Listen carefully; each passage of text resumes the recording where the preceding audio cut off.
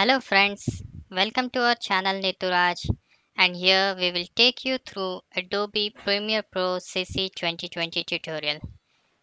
For ease of understanding, we have divided this tutorial into small lessons. Friends, if you have still not subscribed to our channel, please click the subscribe button below to know more about our tutorial videos. So let's start with a new project. File, new project, and you can browse the directory here, whichever directory you want. Select folder, and you have to give a name to your project here. So let me give lesson 1,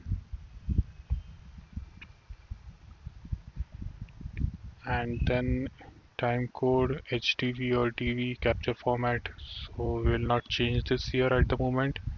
Press OK, and your project is created, but I already created this project, so I'll put cancel, file, and open a recent project. So this I have already created, so I will open this. When you open a new project, your home screen should look something like this. We can modify it as well. So you go to Windows, then at the top you have workspace, and by clicking this you will see all the panels that are available. You can even customize your workspace here. So the main panels that you require are an overview panel. Here you will import your media files. Then a source panel where your imported media is played. Then a timeline. Timeline is a part where you play with your imported medias, cut, edit, slow, give effects to them. So you do it on timeline and effects control panel, which is here, this one. And then whatever you have edited, it will be displayed in your program screen. So you need at least these 4 basic panels. So now let's run this tutorial on the go by importing our first media files. To import a file, simply double click here, or you can even click file and then import. These are the 2 ways with which you can import a file. Then go to the folder where your file is, and then just simply click to import the file. The file is imported now. Let's double click this file, and you see it's opened in the source window. Now here you can play the file.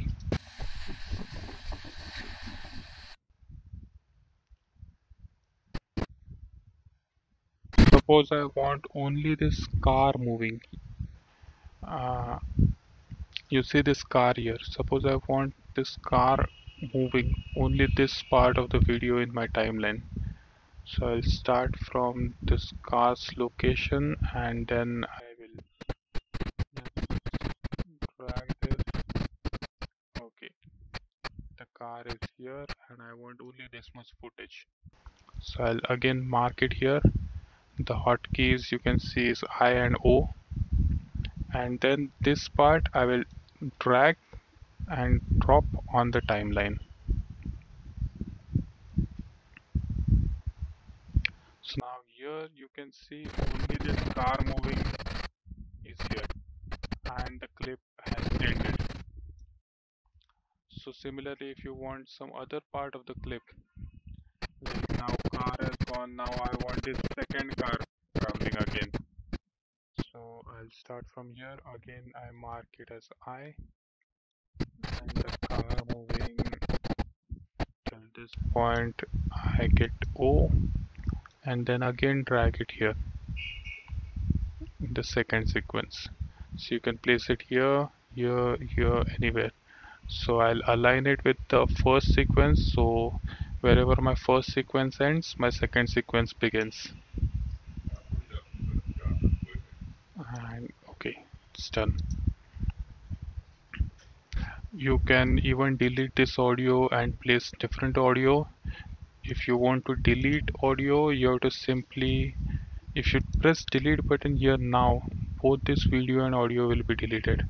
But only to delete video or audio, you need to lock it. So if I want to delete audio, I will lock the video file. So now my video file is locked. Now I can delete the audio by pressing the delete button.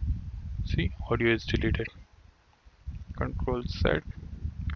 Similarly, if I want to delete only video, then I'll lock the audio and delete the video. Control Z. And if you want to delete both the things, then just select it, no locking key, and then delete. Control Z. So now if you run this part, run this video, you can see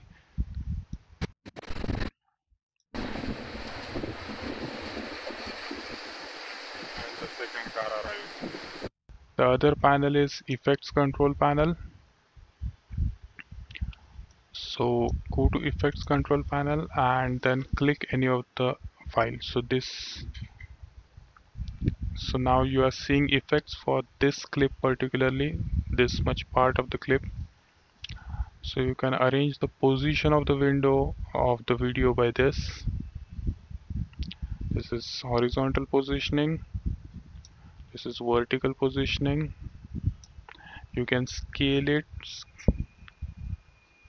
as you want. You can even give this as effects. So I will show you it for the effects.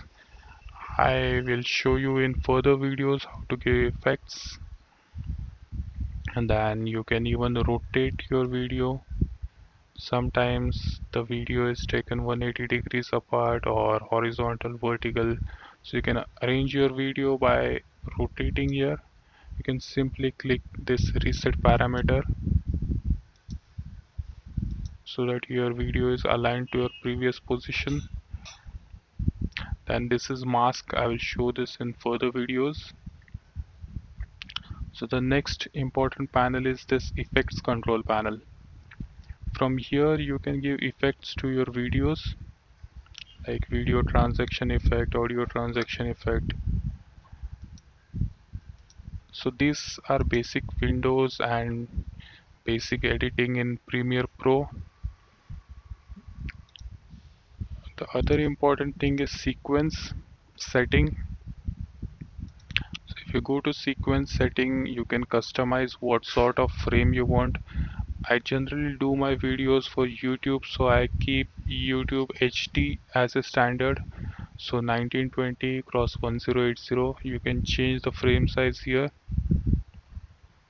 If you want 720p, you can put the corresponding frame sizes here. So frame size, I generally use 30 fps and then OK.